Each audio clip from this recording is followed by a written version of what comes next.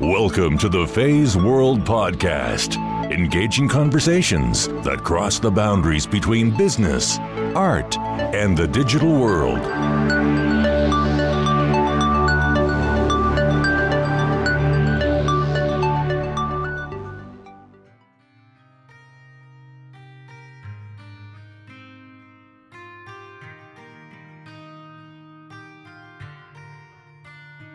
It was like really a big street fight to try to live. That I had to start recognizing those thoughts as a way that if I believed I was bad, then I could never come into a room and be hurt. I was ensuring I was controlling my own rejection.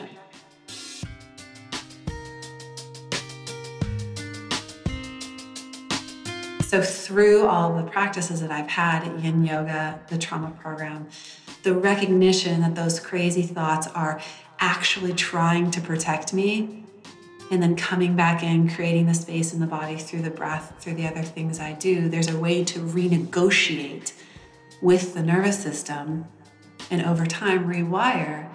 And so now when the crazy thoughts come, right, on a good day, I can be like, oh, I'm just gonna breathe. Because it's my system telling me something that's very real, but not actually true.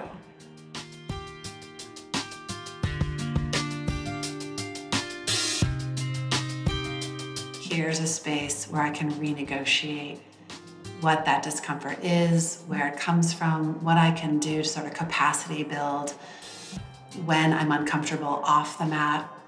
It's allowed me to find the other spectrum of joy and happiness and stuff like that, which I never thought possible.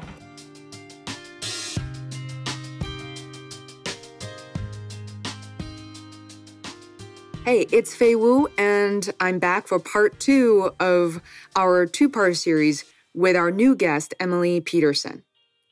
If this is the first time for you to listen to Feisworld, welcome. I hope you stay for a while, and please consider subscribing to the show. Feisworld is ad-free and completely self-funded by me and Feisworld LLC, a marketing service for people and businesses. If you have not listened to part 1 with Emily Peterson, I highly recommend that you go back one episode. There were a lot of really interesting stories and personal experiences shared by Emily. She is a certified 500-hour yoga instructor, Usui Reiki master, and licensed Timbo facilitator and trainer. This series is hosted by me and my executive producer, Adam Leffert. And if you enjoy this format or you're able to learn a few things, please let us know. We are on social media everywhere by Feisworld, and we look forward to hearing from you. After running Feisworld for nearly 3 years, I have probably embarrassed myself a number of times on the show, but nothing compared to what you're about to hear. As an energetic, creative, and sometimes fearless learner, I have often created my own English phrases. My English teacher in China did not appreciate the help. When I came to the US, it was one of the first things I had to abandon. This episode contains one of those malaprops, so listen carefully. You may or may not learn something. Without further ado, please welcome Emily Peterson back for part 2 of our conversation.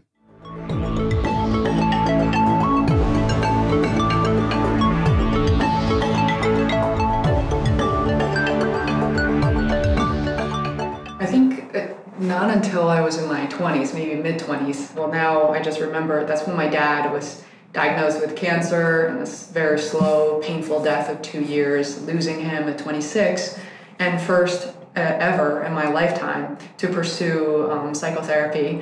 And I thought it was such a joke. 5 sessions, I'll be done. And I ended up staying there for a year and spending very little time talking about my dad and turning the topic into talking about my mom, which is a huge realization altogether.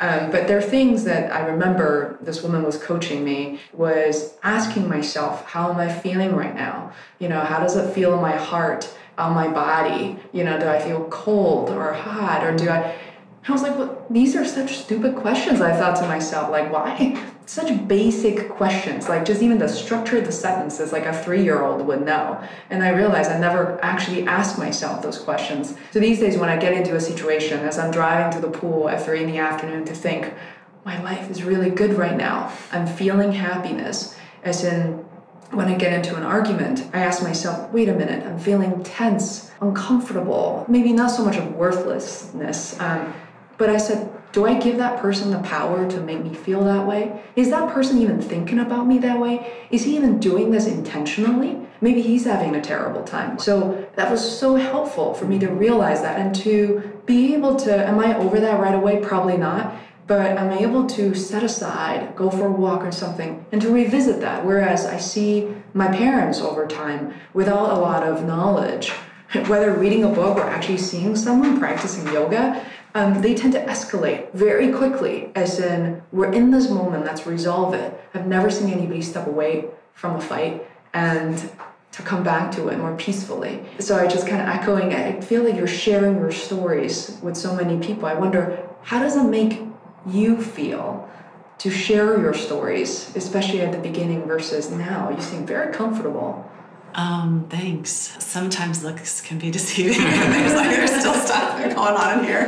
And now I've sort of worked into the capacity of being able to be present while this is going on, inside the storm. But, I think as I have tried to figure out what my purpose is here, and people have come into my life concurrently and given me the practices or, open the space for the practices, I have to just keep renegotiating with my own system. I don't know how to say it any other way. And it's gotten easier because what happens in these practices is that you actually rewire, right? So going from disassociating to yoga to just noticing my heart beating faster and being able to take a breath, or like you said, which was so important, to just pause and maybe go for a walk and be like, okay, I'm actually feeling what's happening in my body right now. You just talked about how you're noticing the thoughts that are in conjunction with those feelings. I'm going to pause, kind of remove myself from this, whatever's happening, take some space and put it inside of a practice, whatever that practice may be for you.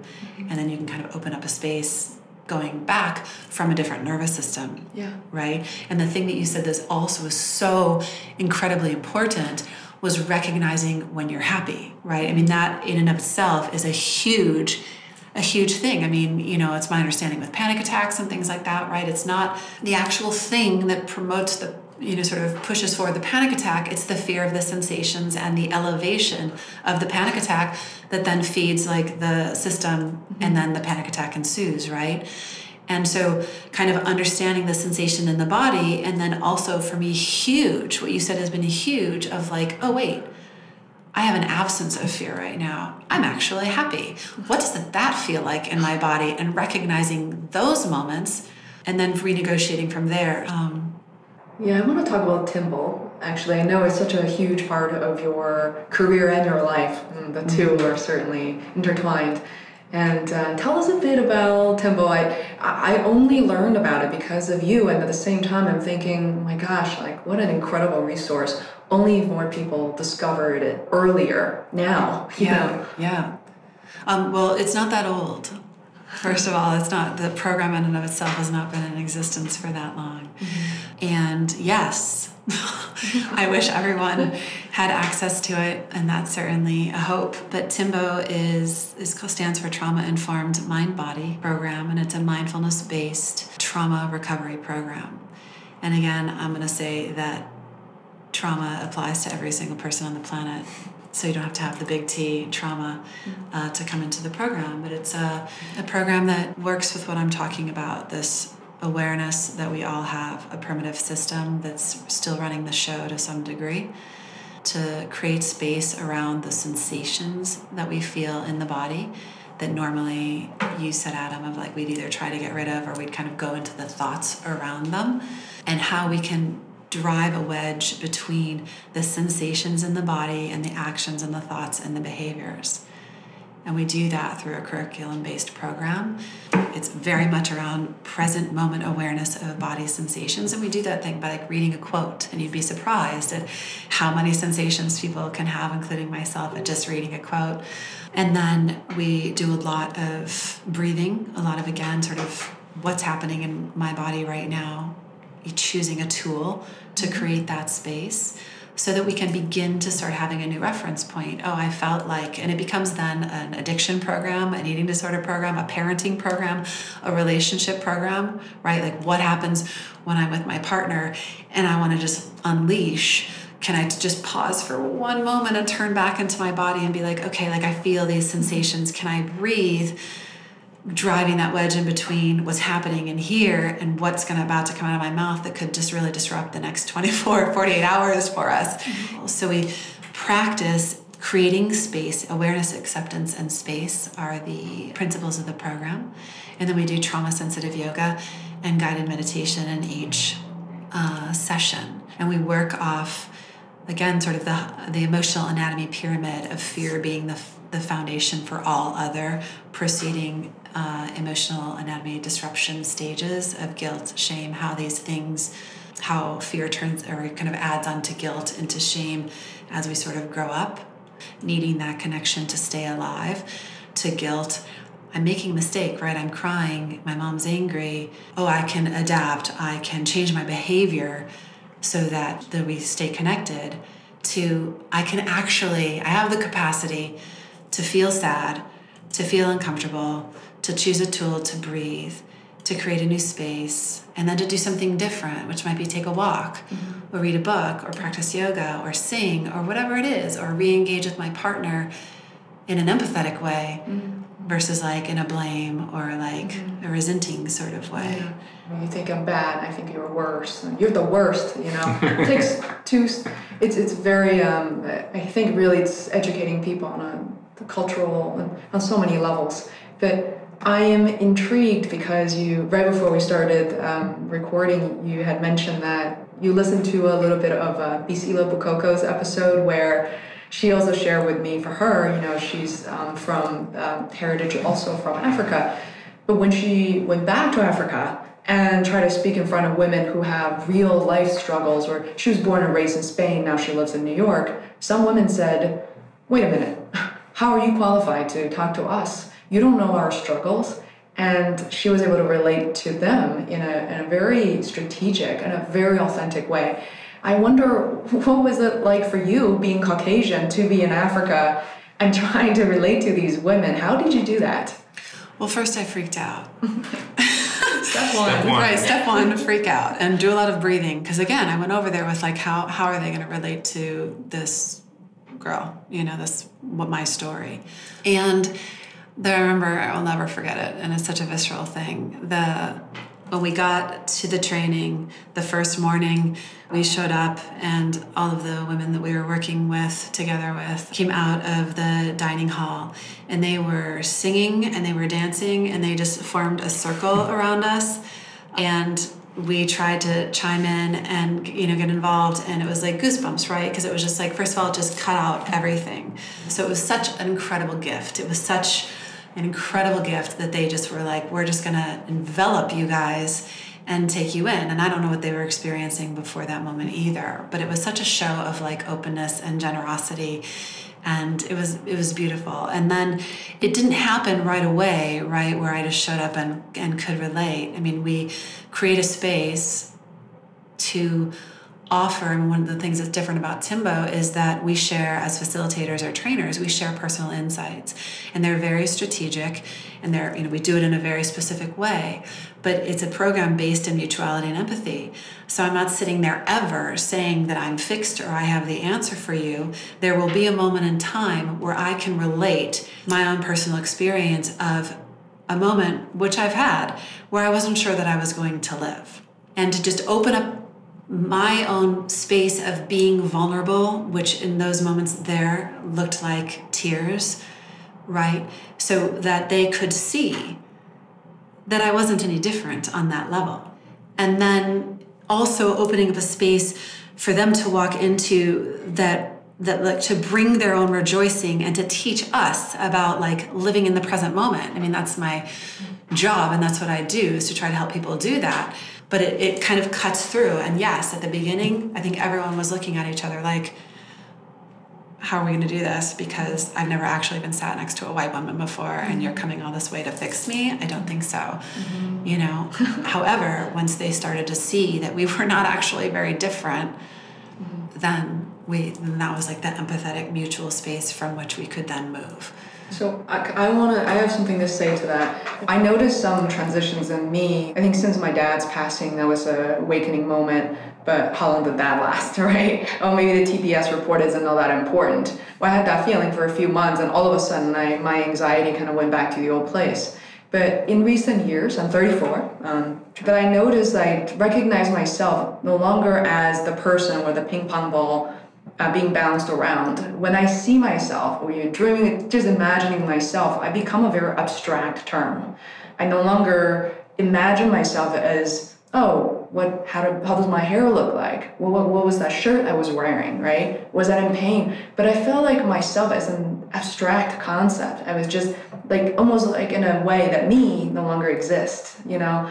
I am here for the moment. I mean, literally, if we're lucky, 100 years is the space that we have, the time that we have on the planet.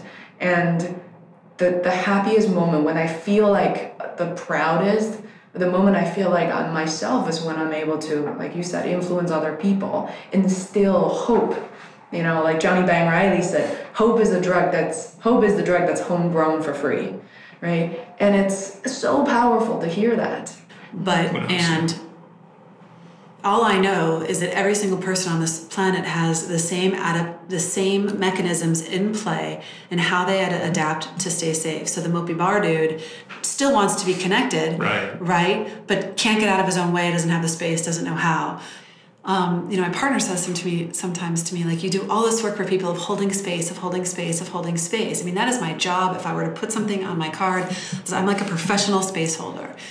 Because I get it. Like, I can now look at people and be like, oh, their adaptations are running. That's not their authentic self. So I'm not going to take what they're saying personally, because they're not running from the present moment. And even if they are, and even if they do literally hate my class and never want to come back, I know in my own system that I'm actually not going to die if I'm rejected. Right. So that's done the work on my part to also like hold the space for them.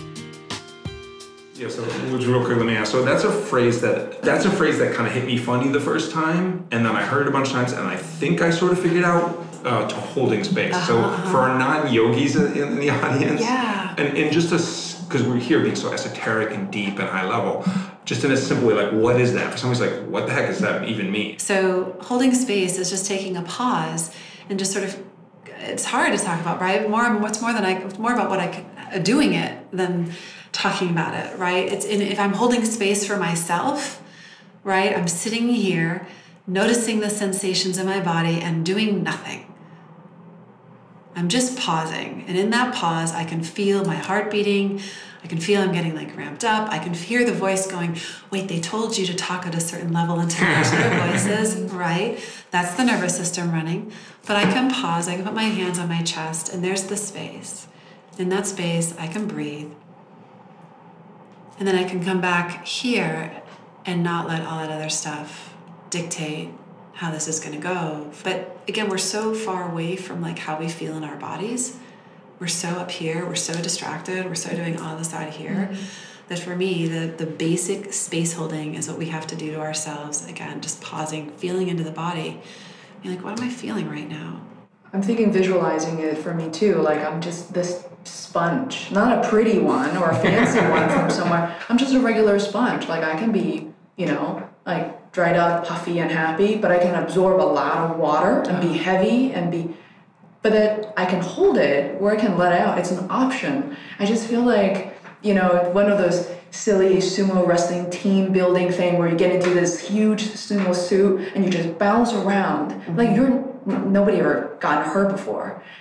That's kind of the visualization I have when I have space, or, it's not like I'm so armored up with these heavy metals around me, like not even an inch away from my skin, but I'm standing in, I think of space, I'm standing in front of the forest. It could be the garden right behind you. Right. And then I'm sitting in this room, I have space, run around and I don't feel suffocated. Yeah. I have time and space to make that decision. Yeah. So I remember personally, I've been very lucky to not have really either witnessed so much of discrimination, racism, or perhaps there are times that maybe I have overlooked them, to be honest. I thought maybe they were, not related to me. But I remember when I was 19, I got out of my building, I was in college, and the guy, kind of sloppy looking, riding a bicycle and say, F you Chinese, literally hearing that word. I've never met this person. And he was screaming and actually scared me because it was a kind of a big man and I thought I was being attacked, and he was just on his way. He wasn't even going to get up and beat me up. And I just very nervous for that moment. I heard from my close friends, women who have been attacked, sexually multiple times. And I, sometime in the middle of dinner, and they're able to talk about it now. And I just remember have to hold myself from crying out loud. And, how do women overcome sexual abuse? Whether they're including their time, they don't even know that was happening. They weren't even aware of what was happening. Till later on, they have to acknowledge. How do you reconcile, and move on with your life? Because it feels like always part of you.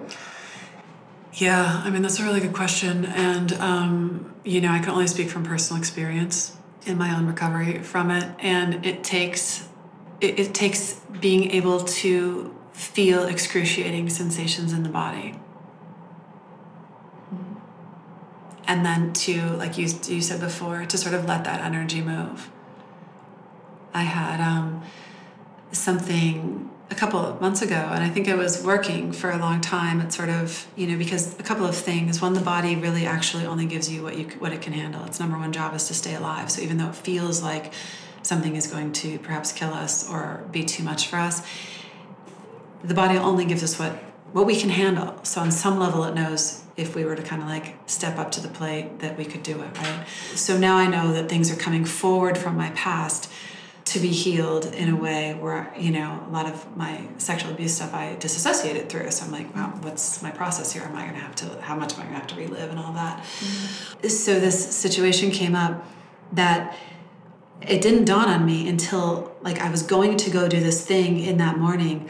And I went into like a full-fledged, I couldn't breathe. I couldn't, I was like, what the hell is happening? And then I was like, oh, right. This situation very much resembles to my body like a past situation. So what I had to do in the moment, again, was to stop. I'm feeling these excruciating sensations, and similar, my guess is, to the sensations I experienced, even though I was disassociating, had I been present, in the actual attack, and then have to sit in that and breathe and do different things like reach out to people and whatever who who knows, to rely on my partner. But it has to be being able, little bit by little bit by little bit, like sticking the toe, backtracking, sticking the toe in safe situations to sit in the discomfort. And that's how personally I recovered. I have a partner, I have a sexual abuse history of being able to, over a 10-year period of time, to be like getting to the place of being able to say, no, I don't feel like this right now. And being able to use my voice again, even though that goes against a lot of stuff that's happening in my body, and being able to breathe and being able to keep telling me, and this sort of goes back to something that you said earlier that I would just like to say one thing about, but to be able to tell myself now that this is not actually happening, right? I disassociated through a lot of it, so it doesn't serve me necessarily in that moment to call someone up and say, this is what happened, or this is what I remember happening, and da-da-da, because in the moment, my body thought it was happening again. So how can I reinforce to the body that it's not actually happening? But to do that, I have to let that energy or whatever, I have to let the body move it. And so I need to stay with it and be able to breathe. And that is excruciating. And I didn't want to do that for a long time. So I did all these things to keep myself from feeling. Mm-hmm. And so what the yogic practices do, right, whether it's yogic or mindfulness, secular or otherwise, praying, whatever it is, but breathing and movement. So even taking a breath in, lifting your arms up, however you want to do it, up to the sky, breathing out, drawing your hands down. That is starting over time to repair the brain. In trauma, right, the neurons, the synapses, all of that stuff kind of goes offline, right? So that our amygdala, our primitive system starts to run the show. Yeah, I like that. Instead of going right to the resolution mode, right? You know, I notice with women, sometimes they know that you just need someone to listen. You don't, especially when, you know, some of my friends are going through trauma with, you know, losing their husbands still at a young age, successful young kids, and then, you know, or have young kids and going through breast cancer, and it somehow just hit home like, who are we here?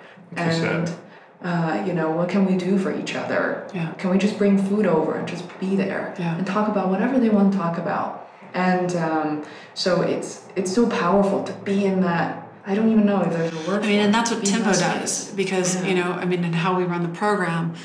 Again, some of my job as a facilitator of that program is to create space, to create mutuality and empathy, and to reinforce this biology and stuff and some different things. But, you know, we ask at the very beginning, you know, it's trauma sensitive. So we make sure when, you know, 3 universal triggers of stress are lack of information, lack of control, and uncertainties. And that's the world we live in, right?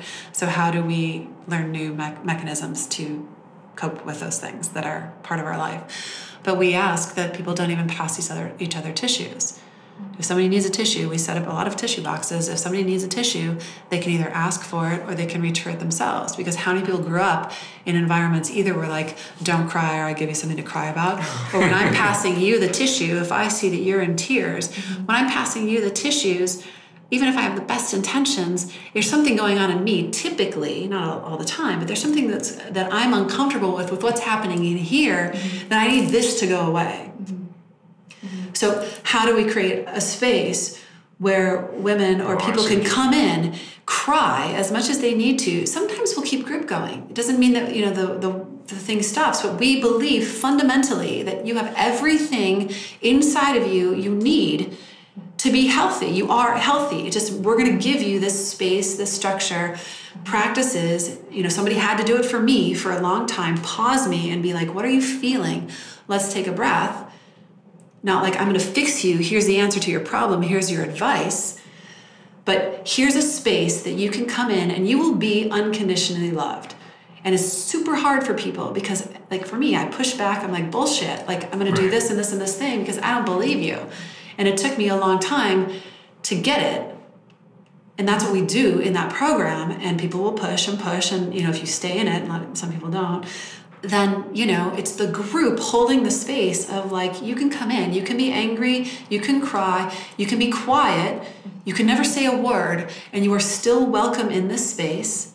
And there might even be someone, and most likely there will be, when you share something of your story that's going to be like, me too. I think there's also the distrust of the kind of bunch of smiley people, just to say it out loud. So being, you know, born in mid-60s, growing up in the 70s, of just say it, just like the sort of cultiness that, you know, I remember when I was a kid, we knew this guy and he was happy all the time. And I asked somebody, what's his deal? What's Bruce's deal? And they're like, he's probably nuts. And then I probably realized 30 years later, maybe Bruce was right all along. Maybe he knew something that we didn't. And maybe just historically what happened with all those, you know, various cults and big bunch of smiley people being smiley and offering people, I mean, without calling out specific, you know, religious or cultural groups, offering people that unconditional positive regard who maybe don't have the money and time for an Upper East Side or an Upper West Side shrink and pills and this and that, you know, brings them in. So from a over-intellectual, over-industrialized, like Fei was saying, customer service representative, kind of like, oh, this person's cranky, let's get them their new toaster, and then we'll, you know, kind of send them on their way. So I think that's another thing that can keep people who think of themselves as intelligent or educated or even maybe enlightened from accepting that love. because a group of people, whether it's yoga teachers or some social group or even a chorus or something, no, it's almost too good to be true. Like say, like deserving the love, like, oh, can it just be that easy? Well, you have to make yourself vulnerable to some extent to accept and receive love. It's so incredible to have those tools to access to. When I remember, if you grow up in a traditional family or from my parents' generation, they pick up a book, whether it's something, whether it's Temple or Tony Robbins, they say, oh, that's trivial. I already know that. But do you? Should I quiz you? There was a period of time where my mom and I didn't get along, but now we're great. During that period, I did not see the light at the end of the tunnel. I never thought this relationship now we have could possibly exist. I remember going to see a shrink, that time period after my dad passed away, and I said, I live in an apartment, 1-bedroom apartment, my mom's staying with me, space is limited, and she not only yells at me, she kind of follows me around, and she's like, why don't you get out? I said, well, you have no idea what it's like to be an Asian child. I cannot get out of the house. My mom threatened me and jump off the building. I mean, literally. She's like, oh, okay. She's like, that's interesting. How about you open the window a little bit? And what if you just go to the refrigerator and just open up the refrigerator door? And when she told me that, I was like, okay. And then so literally I remember just holding that door open and just let that sensation, that coldness, they hit me like as I was sweating. I was like, my goodness, who doesn't have a refrigerator at home? Right. But nobody knows how to use that at that moment. It sounds as silly, as childish, as vulnerable as it is. I'm like, by the time I got out of the refrigerator, she's like, you hungry? I'll cook you dinner today. I'm sorry, did I break your concentration? Games over. But what you did was create space. Yeah. Like there are so many examples, either creating like actual physical space by opening up a window and having, either the air, the perception that the room is bigger or whatever, like having an exit strategy. Or opening the refrigerator, you're still sort of making an active choice to pause and kind of go inside and do something there to create a wedge, as Viktor Frankl would say, between the stimulus and the response. Yeah, it's really powerful. That's why Chinese people they hold on to the thing of our language is so sophisticated, so beautiful, and it's true. But it's just the insight. I try to tell a lot of my friends in a nice way that English as a language is incredibly rich and sophisticated. It's as simple as the phrase as it takes two to tango. There's no such phrase, and it's just a very different form.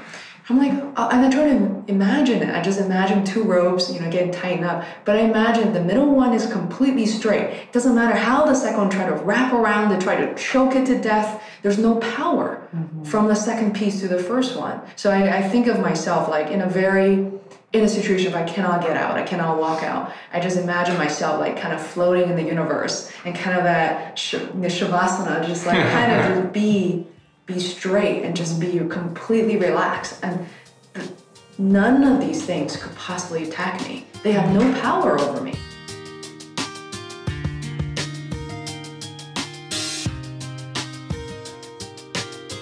Hi there, it's me again. I want to thank you very much for listening to this episode, and I hope you were able to learn a few things. If you enjoyed what you heard, it would be hugely helpful if you could subscribe to the Feisworld Podcast. It literally takes seconds. If you're on your mobile phone, just search for Feisworld Podcast in the podcast app on iPhone or an Android app such as Podcast Addict and click subscribe. All new episodes will be delivered to you automatically. Thanks so much for your support.